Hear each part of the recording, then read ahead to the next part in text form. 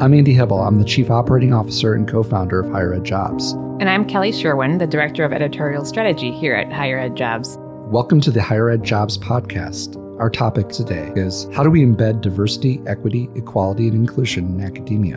Today, we're very fortunate to have Dr. Shai L. Butler as our guest. Shai is currently the Interim Vice President for Advancement and External Affairs at Springfield Technical Community College in Springfield, Massachusetts, and has also held previous roles in higher education as the Chief Diversity Officer, the Vice President for Student Success and Engagement, in addition to others over her career. Welcome, Shai. We're delighted to have you with us today. Thank you, Kelly, and thank you, Andy. It's my pleasure to be here.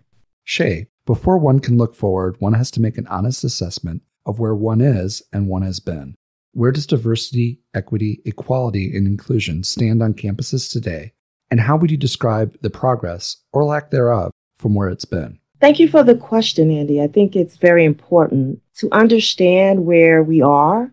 We need to first take a look back and understand the history of DEEI on our campuses.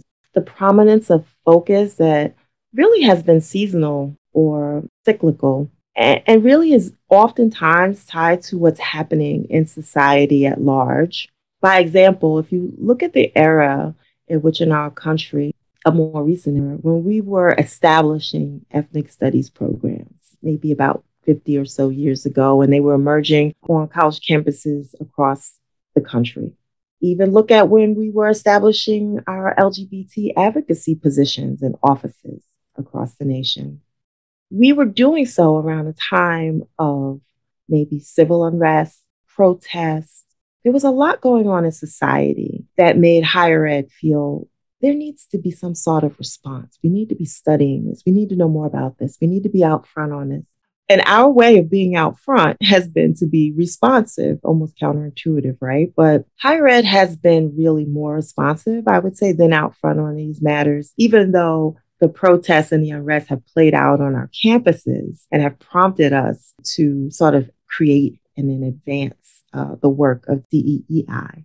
I would say today, the work, centrality to institutional strategy and mission has really ebbed and flowed.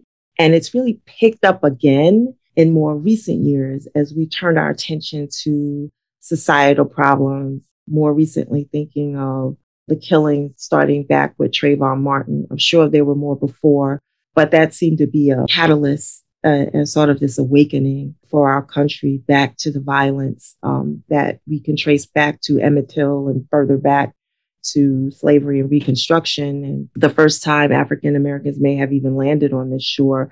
But thinking in more recent history, thinking about Trayvon and going in a few years forward to George Floyd, Ahmaud Arbery, Breonna Taylor, I would say that DEI, we've witnessed this resurgence of the work. And you're absolutely right. It's really rooted in history.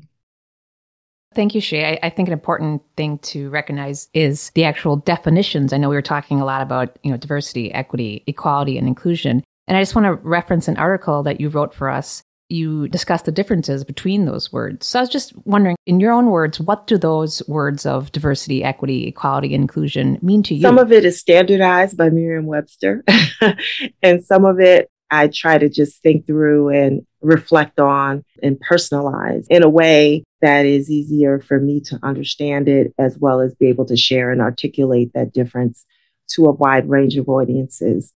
I like to think that my way of communicating, even though I have the academic credentials and work in academia, I tend to like to be the way maybe Howard Zinn is to history, just a person who just speaks plainly and gives examples that are easy for everyone to follow, no matter whether they have what we call from ABCs to PhDs. So for me, diversity, very simply put, means difference. So there are different types of persons or things, just means difference, not universal, not the same. Inclusion means difference, but sort of an immersive experience. And we used to say, oh, the melting pot, the melting pot. But then as we began to get more socially conscious, we realized that the melting pot means that I really have to sort of blend and become something else to be a part of, to be considered accepted, to be included. So the term inclusion has even, in my understanding, has evolved in a way that it's an immersive experience that doesn't call for me to lose my identity in order to be a part of a community. Sometimes when I'm talking about these two terms interchangeably in a training, I like to use the party analogy. So I give the example in the form of I'm hosting a party, or say you're hosting a party and you invite me to the party. You can really make sure that you invite a diverse group of individuals. You could look at everything from age to gender identity to socioeconomics to race. And you can say, I am going to have a representative group of everyone at my party. So you do that. You send out invitations. You get a great response rate. Everyone shows up. And so we're there. We're all standing around at your house, at your party. You're passing the crudité and everything is good, right? But we're not really talking. We're not really engaging. We're just kind of there. Where diversity and inclusion differs is that you've invited me to this great party and diversity is in the room, but now someone comes over to me and they invite me into a conversation with these different individuals. And then another person comes over and invites me to the dance floor. And then before you know it, there's all this activity and there's all this engagement and there's all this busyness. And in some corners, there's debate and in some corners, there's laughter. But to me, that's a very visual way that I see how inclusion differs from diversity. Not just inviting me to the party, but asking me to dance. Whereas equality, when I think about equality, something to be reached, something maybe aspirational, something, but even beyond that, if equality is a goal, let's take a step back. What is equality by definition? Equality, maybe by definition, is dividing a whole into equal parts. So if we use the analogy, I love social analogies, so I'll use a pie in this instance. We're coming into some holidays. And so pie is on the brain these days. So if I think about the whole of a pie and I divide that pie into equal parts, then and give everyone an equal amount, then that is equality. Whereas equity is something different. Equity, if we look at that same pie and take that same whole, I'm not dividing it into equal parts. I'm actually dividing it in accordance to the needs of each recipient. So, and that may be based on how hungry one is. That may be based on my knowledge of the last time the person ate. There could be a myriad of reasons why I choose to slice the pie the way I slice, but my goal is to slice it in a way that will ultimately, at the end, feel as full as if we each had the same equal amount of pie. So some may receive a larger slice, some may receive less, and some may not receive any. But at the end, we'll all be equally satisfied because now equality exists. So those are just some ways that I think about diversity, equality, equity, and inclusion. Shai, thank you for sharing. I believe that's going to really help a lot of people have a deeper knowledge of the issues and hopefully what they can do to be part of a solution. And when I personally look at the issue, it's clear that the solution is that we are all responsible for making the changes to further DEEI. Where do we find the common ground to forge the understanding to make that progress with one another? Thank you, Andy. That's a very good question. The common ground. I would say that for me, I've learned the most and grown the most, not when I'm preparing for a lecture or when I'm talking either in conversation or in debate. I found that I've learned the most when I'm willing to listen.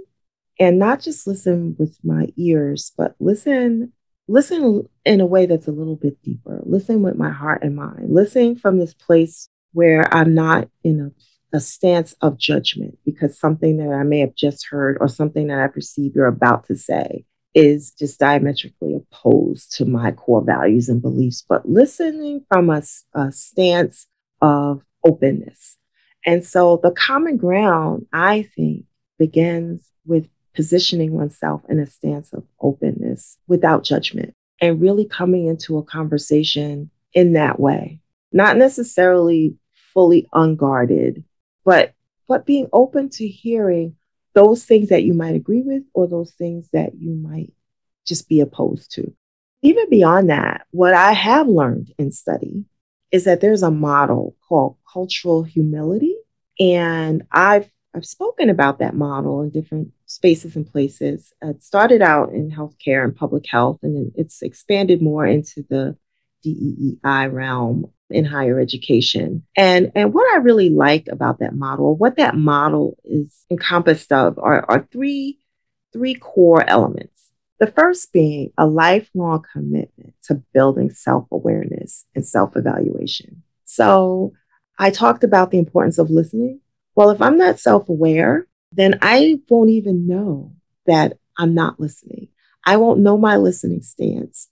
I won't be able to assess and evaluate where I am that day. Am I in a frame of mind that I can listen? Am I in the headspace? Am I in a physical space?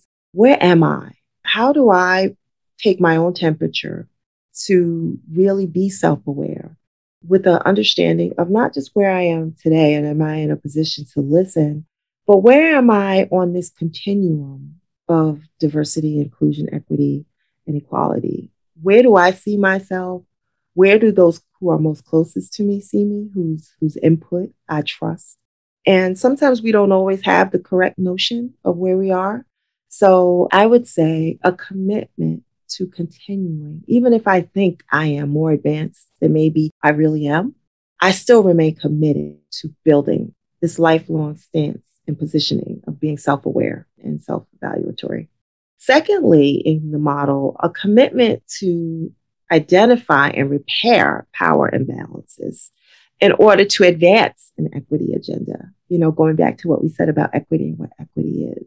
When things are not equal and then there's a need for an equity agenda, it's usually because there are imbalances of power. So where am I in my commitment to acknowledge that there are in society power imbalances, some that work in my favor based on my identity and some that work against me based on my identity. And that holds true for every person. And then thirdly, taking action to partner as equals across identities. That means with disenfranchised groups, with marginalized groups. And why? To disrupt systems of oppression. So this is where we come together to partner. And what I like about this model is it acknowledges that sometimes we can come together, we can say that we're coming together to partner, but we don't necessarily see each other as equal. So what you find is you come in with this notion of I am the fixer, I am the great savior, I am the person who shows up, who can carry the water to help this group or this cause move forward. But no, if we come in with this shared respect and see each other as equals across our identities, then we can acknowledge that there may be those who've been kept out of the power paradigm, those who are disenfranchised or marginalized groups, and place them in a place of power as we develop solutions, all working collectively together to disrupt systems of oppression. Thank you, Shai. That was fantastic. Please email us at podcast@higheredjobs.com or tweet us at HigherEdJobs and let us know what your thoughts are as far as how you feel you can make a difference in furthering diversity, equity, equality, and inclusion. We all want to hear them. Shai, I'm going to talk about another article that you recently wrote for us, and it has to deal with engaging with one another and closing the knowledge gap and working together to close these trust gaps. I was hoping you could explain a little more what you mean by these gaps and why it is important to talk about these gaps when we're discussing DEEI. Well, I think referencing back to the model of cultural humility and that first tenet of self-awareness, I think that to be able to own the fact that one does not know everything. I am not all-knowing. I may know a lot about a few things, but I am not all-knowing. And even within the work of DEEI, I may have 14 plus years experience, but I can tell you that I know more about some aspects of the work, some demographic aspects of the work than I do about others. So with a sense of humility, knowing and approaching every conversation from this vantage point that there's always something I can learn, even if it is an area that I think I bring great expertise, and I may bring great expertise. Through listening, there's always something I can learn and being open to that.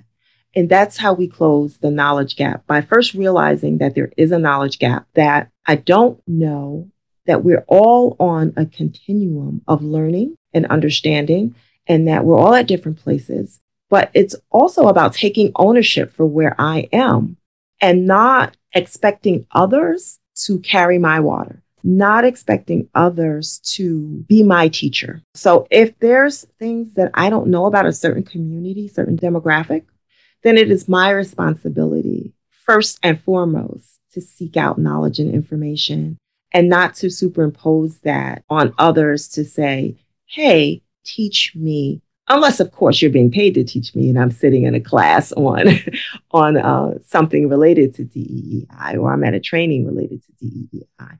But when I leave that training, when I leave that class, and when I leave a conversation, a social conversation, where then is my responsibility to continue the learning? That's what I mean about knowledge gap. Understanding that we don't know everything, understanding there's a lot to learn. How do we position ourselves to learn? How do we take responsibility ourselves for learning and not pushing that responsibility off, particularly on the group who we want to learn about? Yes, it's okay to ask certain questions, but we need to be careful that I am not a member of the LGBT community. This is an example.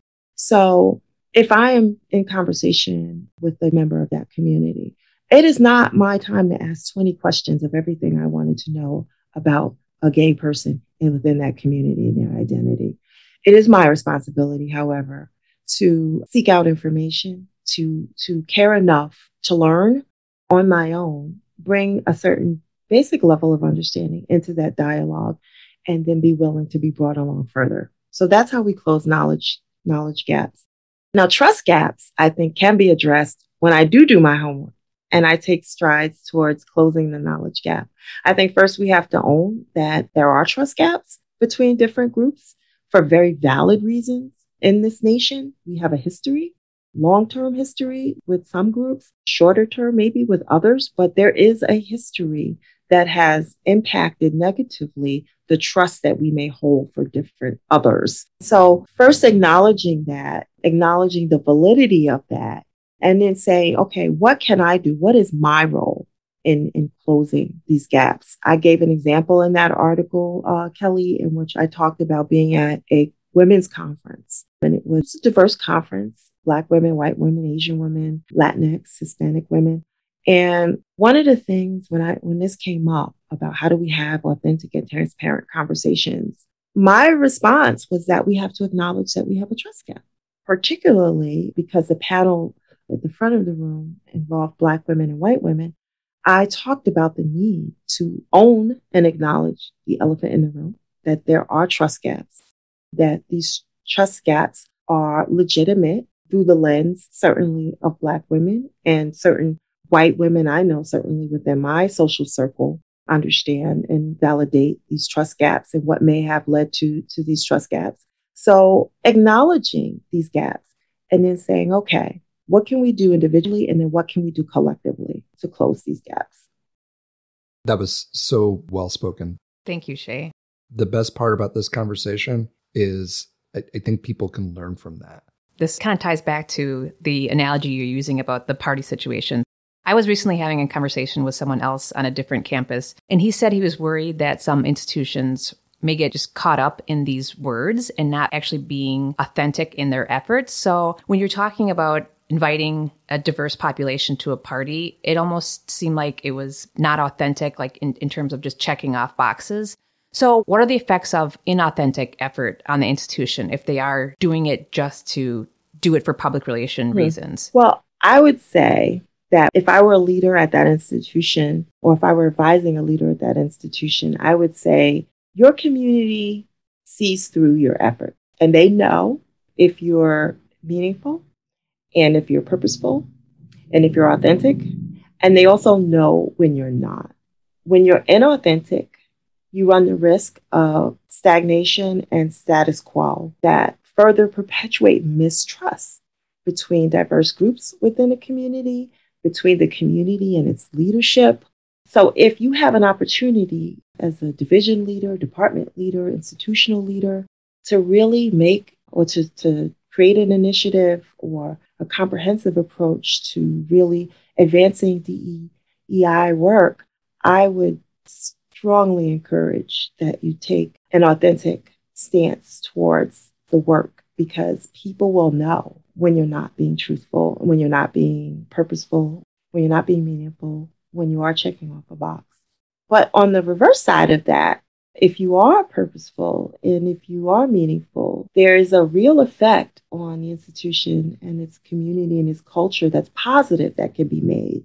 But I think part of the conversation and understanding has to be an acknowledgement that there will be short-term pain for a longer-term gain. Because this work is messy and it's not easy, but you still, if you're committed to the end result, if you're committed to change, if you're committed to a better institution and a better society, then the short-term pain is something you are willing to risk for the longer-term gain. And if you want to look at, in a very practical and applied example, what inauthenticity looks like, it's really evident by sound bites with no plan. I'll give you an example. When that's not higher ed, but this happens in higher ed too. When we hear defund the police, it's a soundbite. Some cities and towns say it with a full plan in place of redress, reconciliation, and restitution. While sometimes we see some individuals, they could be activists, they could be politicians, who say it to advance their own personal agenda. It could be career mobility, or it could be to create chaos. And we all know that sometimes in the creation of chaos, it provides an opportunity for an opportunist who would benefit from that.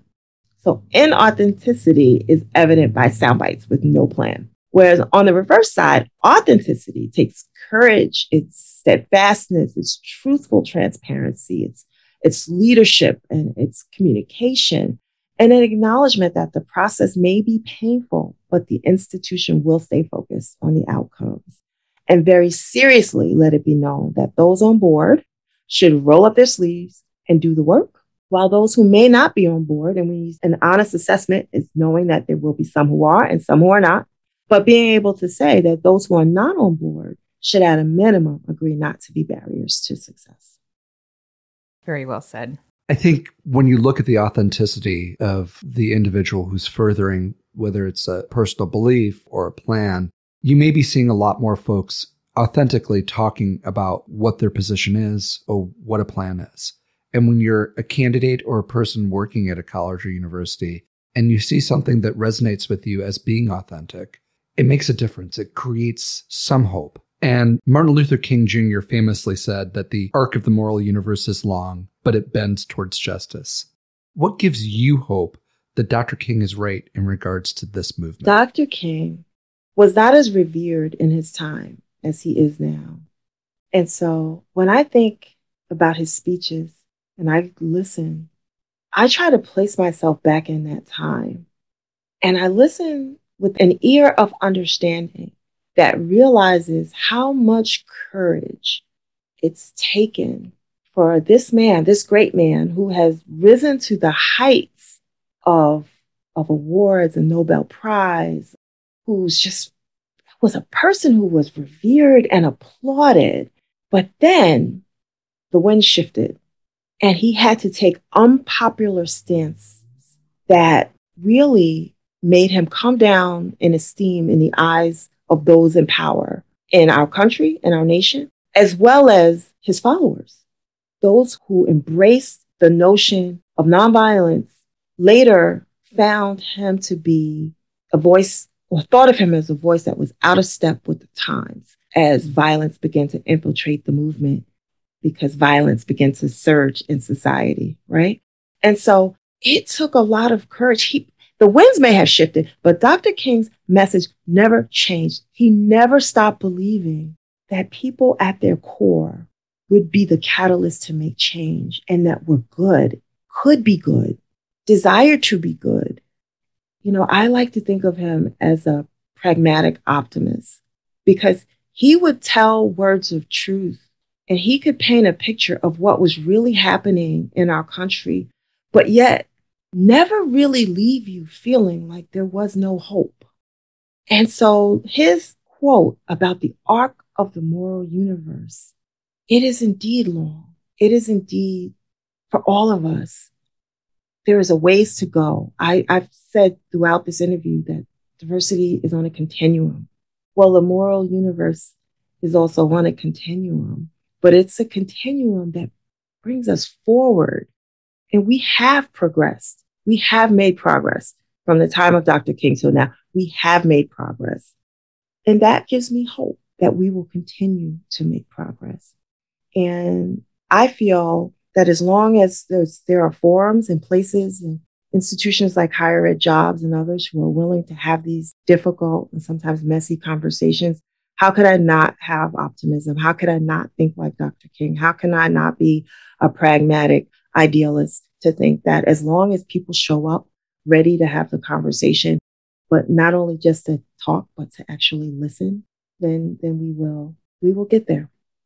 I guess that's just what I really believe in my core. So thank you for the opportunity and the discussion today, both of you. Thank you. I hope we all can be as brave as Dr. King was in the place that he spoke, and also have the knowledge and understanding that while we may want to see change tomorrow for all the things that are wrong, understanding that real deep change, time is a key ingredient, and change is incremental. And it may not be our lifetimes where the solution has solved itself and found its way. It could be our children's, or it may be our grandchildren's. But we all have a duty to have that bravery and have these conversations and move justice forward. Today, we got to ask a lot of questions of you, but I know today that we learned a lot that moves our understanding forward and our ability to find bravery to have the next conversation to a place where hopefully we can make a difference. And we thank you for taking the time here to share that with us and share it with the higher ed jobs community. We really appreciate you being here. Thank you. Thank you, Shai. Thank you both.